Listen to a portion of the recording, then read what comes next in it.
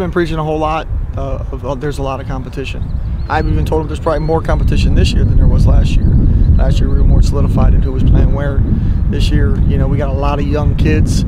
We have 6 or 7 freshmen here actually today playing, because our freshman and sophomore class is really talented.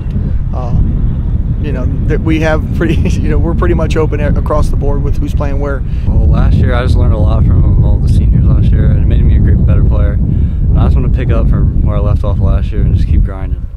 What do you think is different with this team this season? Definitely a lot of young guys, but that's a good thing because we got a lot of raw talent that we can build on.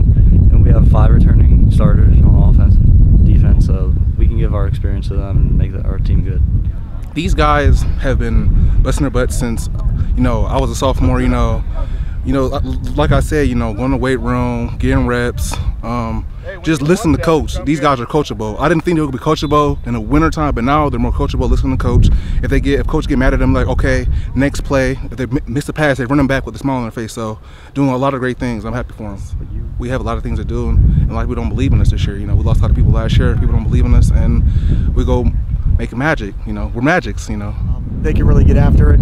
I know the talent we have. We have a whole lot of talent at a lot of different positions, and you know, and when we get the pads on, that could change again. You know, I tell the kids all the time, we got some kids that are really physical, but maybe not look so great in these 7-on-7s. And football's a physical game, so that could all change here. You know, halfway through the week in August.